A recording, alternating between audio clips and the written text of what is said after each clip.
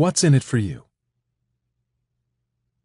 You can expect certain benefits from your meditation. The initial ones are practical things. The later stages are profoundly transcendental. They run together from the simple to the sublime. We will set forth some of them here. Your own practice can show you the truth. Your own experience is all that counts. Those things that we call hindrances or defilements are more than just unpleasant mental habits. They are the primary manifestations of the ego process itself. The ego sense itself is essentially a feeling of separation, a perception of distance between that which we call me and that which we call other. This perception is held in place only if it is constantly exercised, and the hindrances constitute that exercise.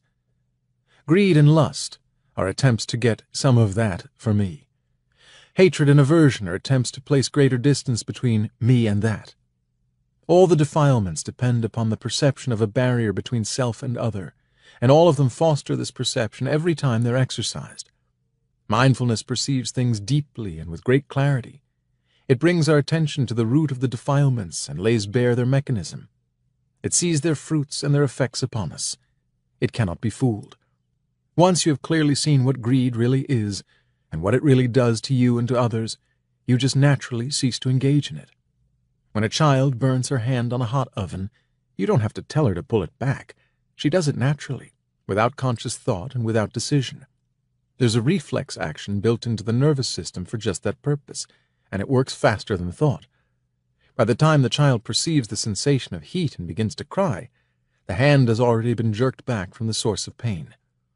Mindfulness works in very much the same way. It is wordless, spontaneous, and utterly efficient. Clear mindfulness inhabits the growth of hindrances. Continuous mindfulness extinguishes them. Thus, as genuine mindfulness is built up, the walls of the ego itself are broken down, craving diminishes, defensiveness and rigidity lessen, you become more open, accepting, and flexible. You learn to share your loving friendliness.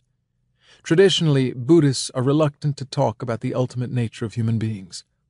But those who are willing to make descriptive statements at all usually say that our ultimate essence, or Buddha nature, is pure, holy, and inherently good.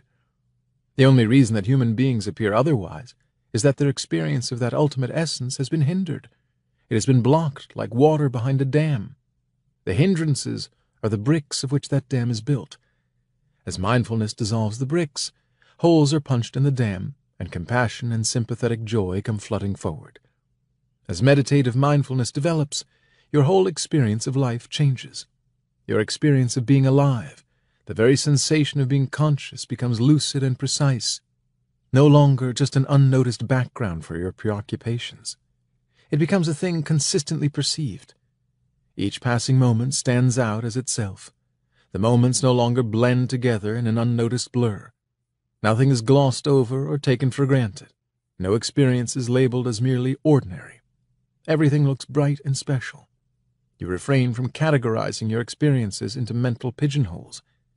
Descriptions and interpretations are chucked aside, and each moment of time is allowed to speak for itself. You actually listen to what it has to say, and you listen as if it were being heard for the very first time. When your meditation becomes really powerful, it also becomes constant.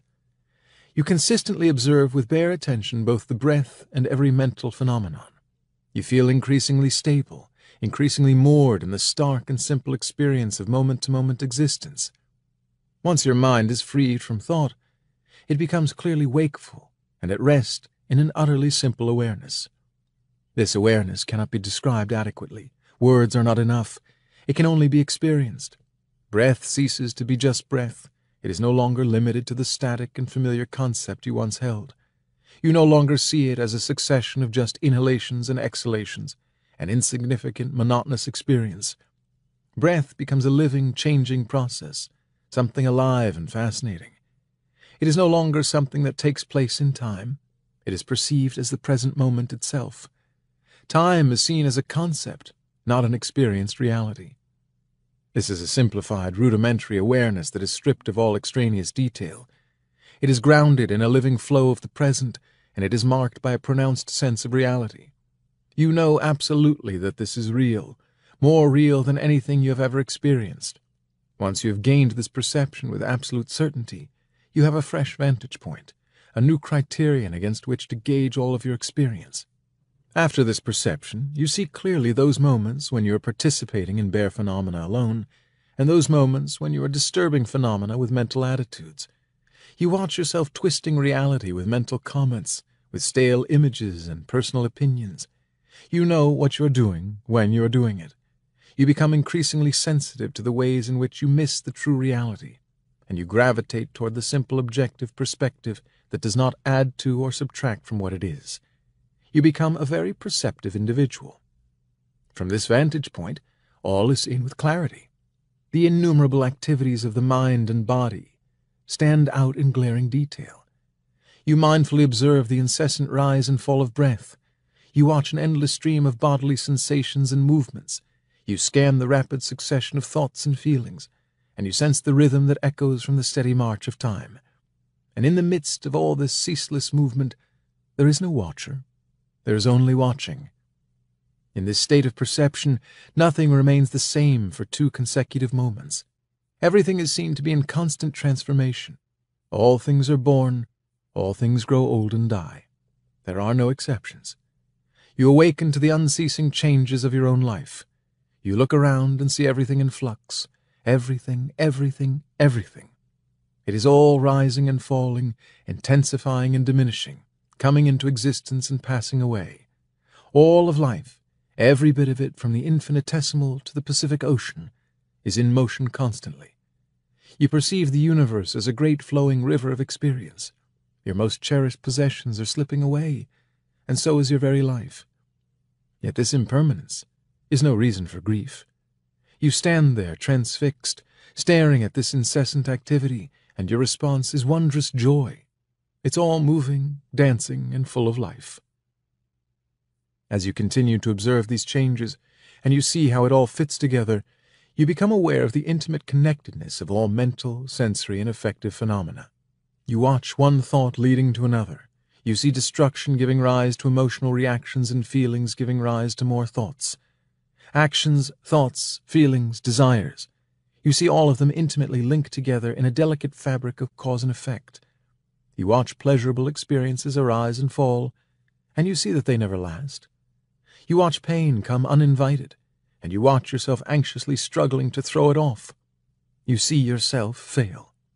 It all happens over and over while you stand back quietly and just watch it all work. Out of this living laboratory itself comes an inner and unassailable conclusion. You see that your life is marked by disappointment and frustration, and you clearly see the source. These reactions arise out of your own inability to get what you want, your fear of losing what you already have gained, and your habit of never being satisfied with what you have. These are no longer theoretical concepts. You have seen these things for yourself, and you know that they are real. You perceive your own fear, your own basic insecurity in the face of life and death. It is a profound tension that goes all the way down to the root of thought and makes all of life a struggle. You watch yourself anxiously groping about, fearfully grasping after solid, trustworthy ground. You see yourself endlessly grasping for something, anything, to hold on to in the midst of all these shifting sands, and you see that there is nothing to hold on to, nothing that doesn't change. You see the pain of loss and grief.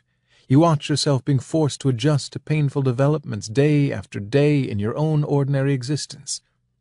You witness the tensions and conflicts inherent in the very process of everyday living, and you see how superficial most of your concerns really are. You watch the progress of pain, sickness, old age, and death. You learn to marvel that all these horrible things are not fearful at all. They are simply reality. Through this intensive study of the negative aspects of your existence, you become deeply acquainted with dukkha, the unsatisfactory nature of all existence. You begin to perceive dukkha at all levels of our human life, from the obvious down to the most subtle. You see the way suffering inevitably follows in the wake of clinging. As soon as you grasp anything, pain inevitably follows. Once you become fully acquainted with the whole dynamic of desire, you become sensitized to it. You see where it rises, when it rises, and how it affects you. You watch it operate over and over, manifesting through every sense channel, taking control of the mind and making consciousness its slave. In the midst of every pleasant experience, you watch your own craving and clinging taking place. In the midst of unpleasant experiences, you watch a very powerful resistance take hold. You do not block these phenomena, you just watch them. You see them as the very stuff of human thought. You search for that thing you call me, but what you find is a physical body, and how you have identified your sense of yourself with that bag of skin and bones.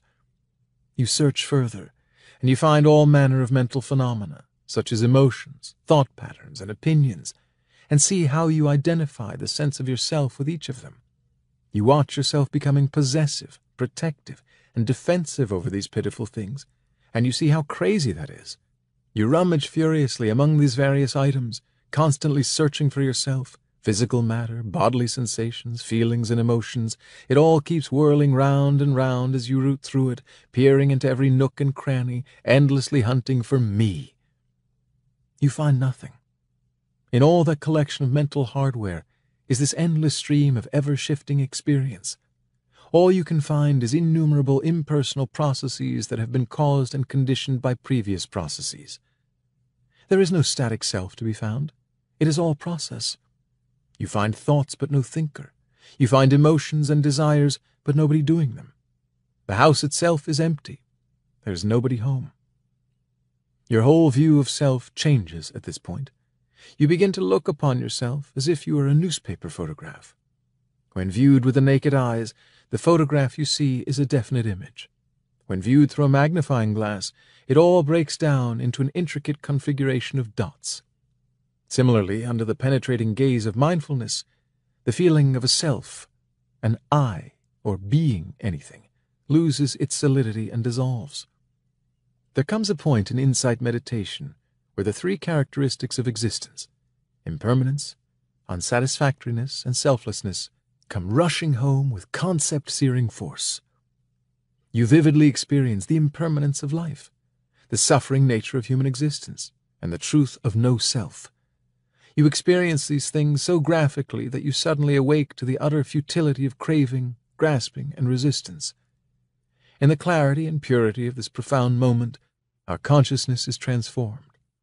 The entity of self evaporates. All that is left is an infirmity of interrelated non-personal phenomena, which are conditioned and ever-changing. Craving is extinguished, and a great burden is lifted. There remains only an effortless flow, without a trace of resistance or tension. There remains only peace, and blessed Nibbana, the uncreated, is realized.